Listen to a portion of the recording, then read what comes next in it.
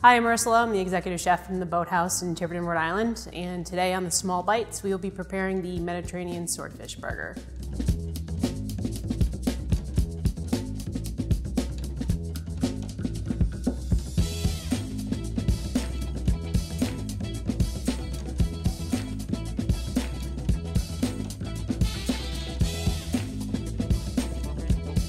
So today for this dish, I used my favorite feta cheese, which is the Narragansett Creamery Sea Salty Feta.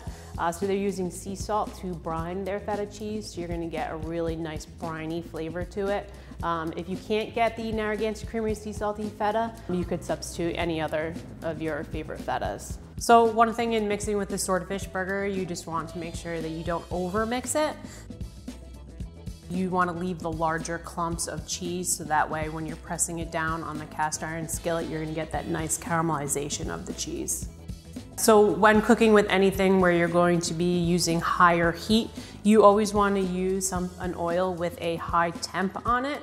So for instance, here I'm cooking today with a canola oil blend.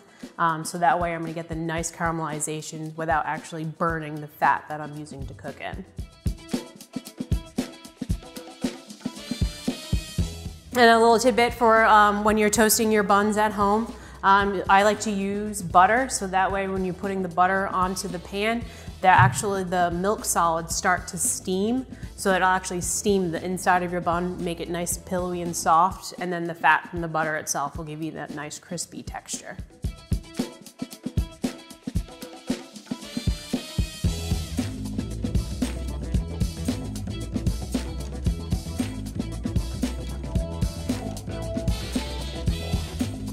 All right, so today for the preparation of the swordfish burger, I made a Kalamata olive and red pepper aioli.